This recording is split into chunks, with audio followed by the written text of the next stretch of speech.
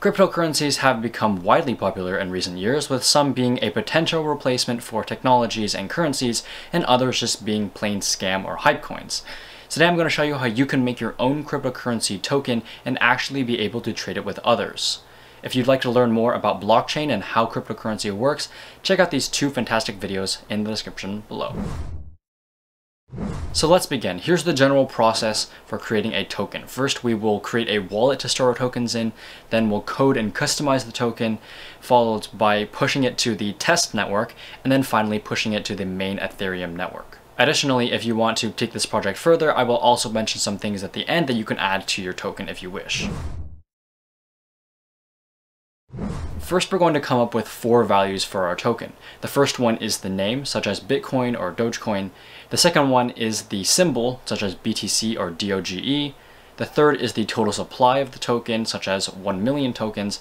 And the fourth is the decimal places. The decimal places indicates how many pieces each token can be broken into.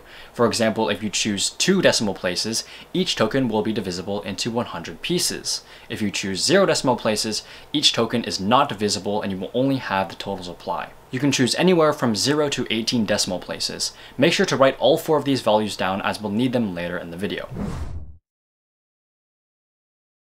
Now you will need to have one of these 4 browsers: Chrome, Firefox, Brave, or Microsoft Edge. If you do have one of those, install MetaMask from the link in the description below.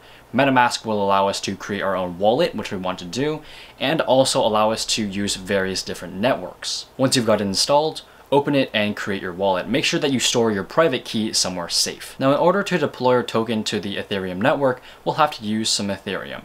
First, we'll start off by using a test network in which we can use some fake Ethereum, and then if you wish, you can push it to the main Ethereum network, which will cost real Ethereum. The good thing about these test networks is that you can obtain free fake Ethereum, which means that you can deploy your token onto the test server for free. So first, let's change our network to the Ropsten test network. Next, we can add some Ethereum to our account. Click your Ethereum address at the top to copy it, and go to the Ropsten faucet from the link in the description below. This allows us to add Ethereum to our test network wallet. It will take some time to add to our wallet, so for now we can begin working on coding the token. For coding the token, you have 2 options. The first option, if you just want to get it up and running, is to copy the code from the link in the description below. If you're more interested in the technical aspect of it, you might want to go with option 2, in which I will actually go through the process of coding the token with you. Please note that the second option will require a little bit of object-oriented programming, so just a heads up in case you're wondering on which one you should choose. The first step for both options is roughly the same. Head to remix.ethereum.org, which is the website that we'll be using to code our token. Under File Explorer, click on Contracts and open storage.sol. Now, if you're choosing to go with option 1, delete everything inside this document and copy and paste the code from the link in the description below. Keep watching this video. If you're deciding to go with option 2, delete everything inside this document and skip to this timestamp.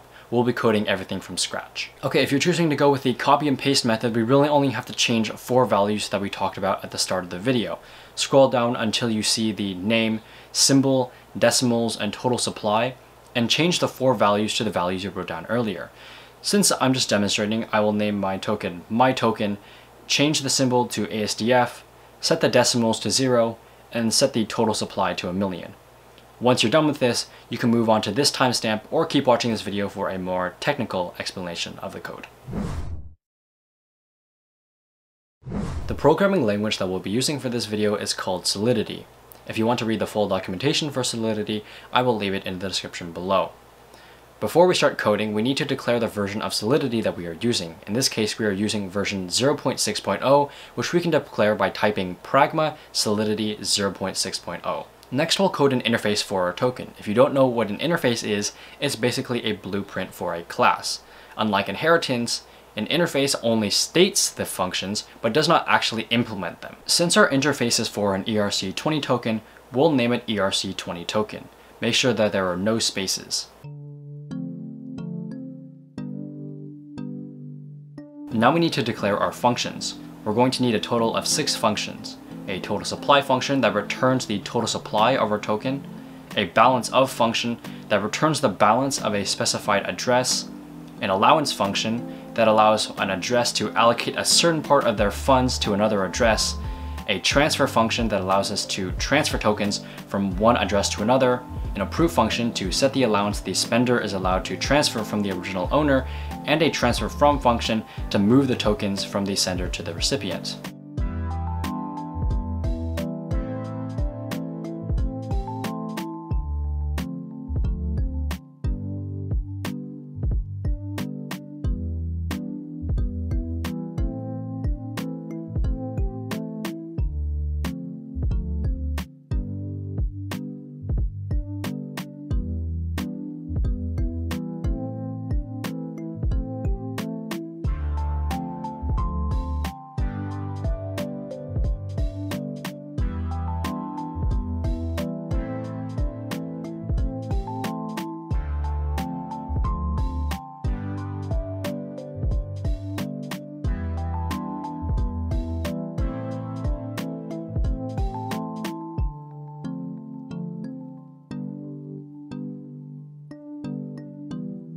Finally, we'll need two event functions.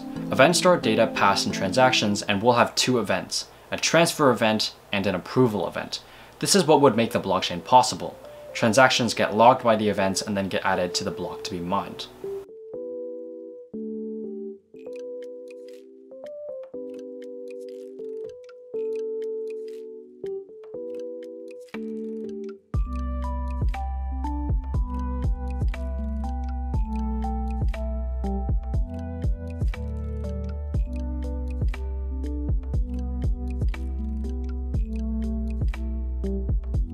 Now that we have our interface coded, it's time to start working on our contract. Contracts are programs that run on a blockchain, and in our case, it will run on the Ethereum blockchain. Similar to other object-oriented programming languages, we can create a contract and implement our interface that we just made. I'm going to call the contract my token, but ideally you should call it what you're going to name your token.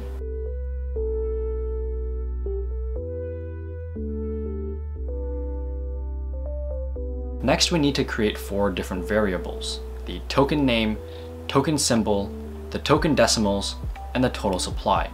Since the token name, token symbol, and token decimal values are all immutable values that we do not want to change, we need to add the constant identifier to each variable.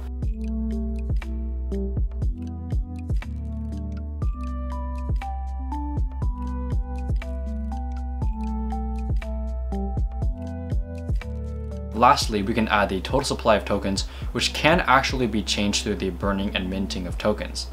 Set each of the 4 values to the values that you wrote down earlier in the video.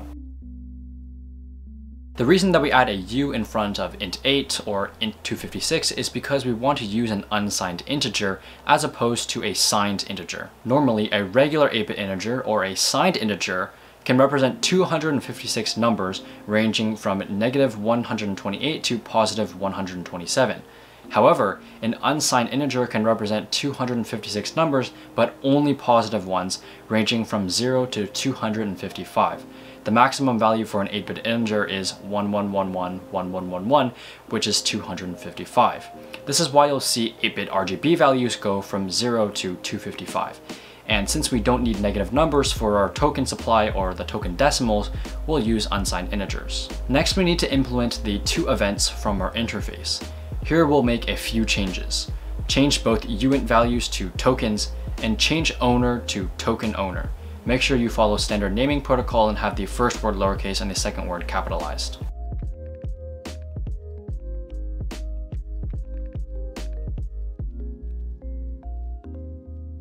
Now we're going to create a mapping. This will link an account address to a balance because currently a token address is just the combination of letters and numbers and nothing else.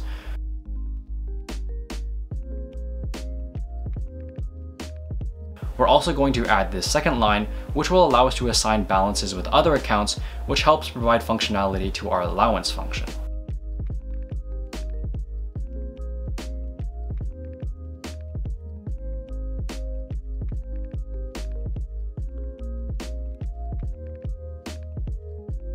Then we'll need to add the library SafeMath.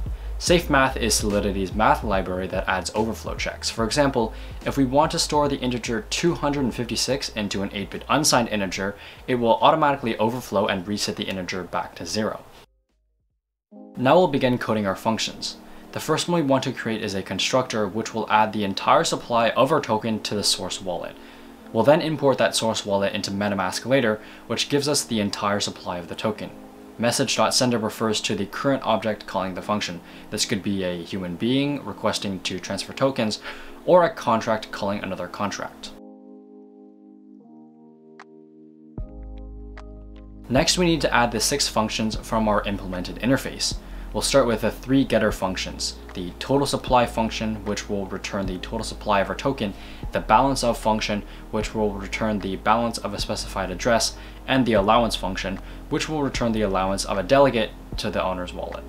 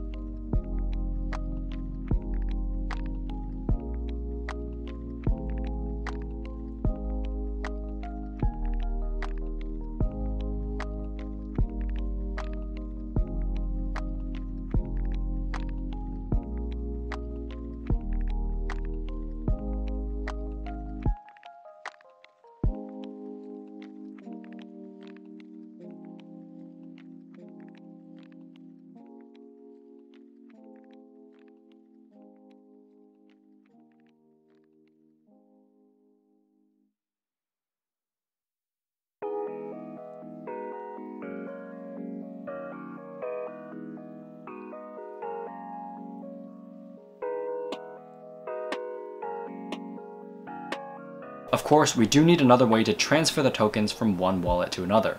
We can do this by adding a transfer function. Now we do want to have it return a boolean because we want to know whether or not the transfer went through successfully. First, we want to check if the number of tokens being requested to transfer is less than or equal to the number of tokens inside the sender's wallet. If it's true, we want to subtract the number of tokens from the sender's address and add the tokens to the receiver's address. Then we want to emit the transfer event.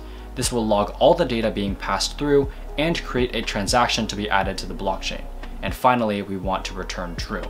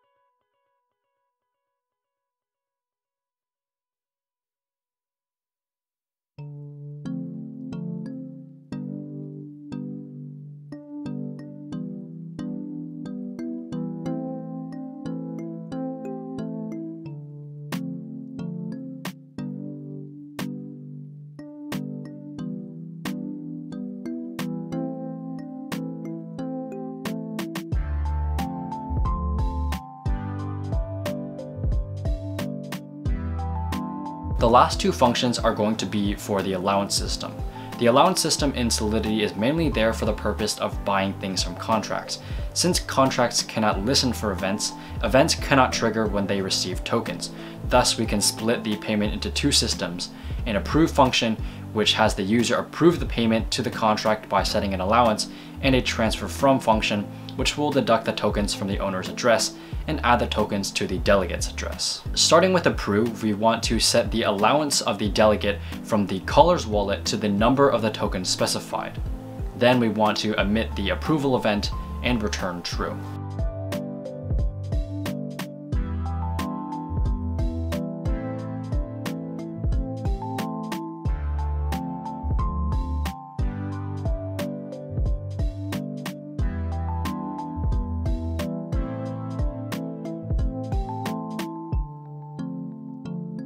Lastly, for transfer from, it's a little more complicated. Firstly, we need to check if the number of tokens being requested to withdraw from the allowance pool is smaller than the number of tokens the owner has, then check if the amount being requested to withdraw is smaller than the allowance allocated to the recipient.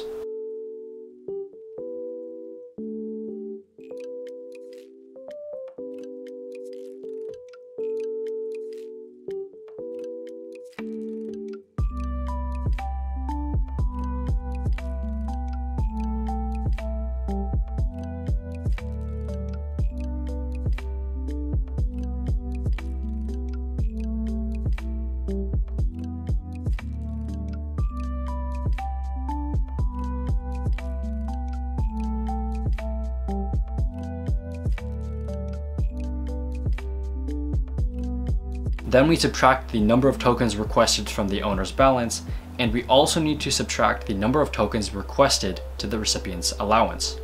Then we add the tokens to the recipient's account, emit the transfer event, and return true.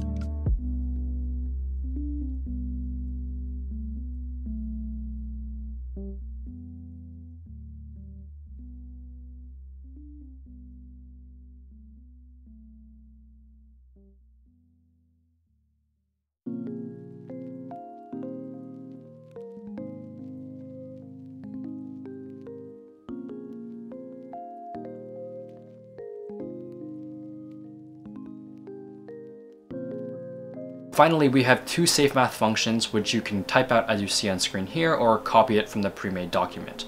We just need two functions, add and subtract, which are not too complicated and are easy to implement. And that's it, we've coded our token. The next step for publishing our token is to compile it and then deploy it. To compile it, click on the double hexagons on the left and change the compiler version to 0.6.0. Make sure your settings are the same as mine and then compile it.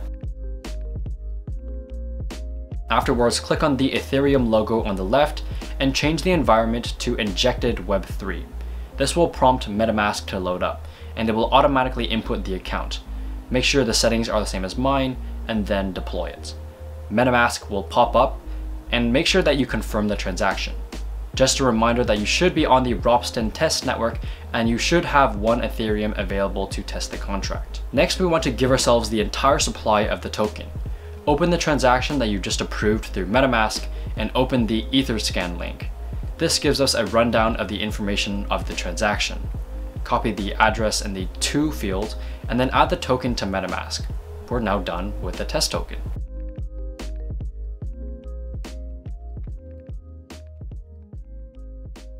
Assuming that everything went smoothly with your test token, you can choose to stop here, or you can choose to publish your token onto the main Ethereum network by changing your network to the main Ethereum network in MetaMask and following the same steps as the test token. Of course, this is just the beginning. You can add cool functionality to your token, such as minting and burning, and you can even go so far as to promote your token to investors. But please remember, don't scam anyone with your token.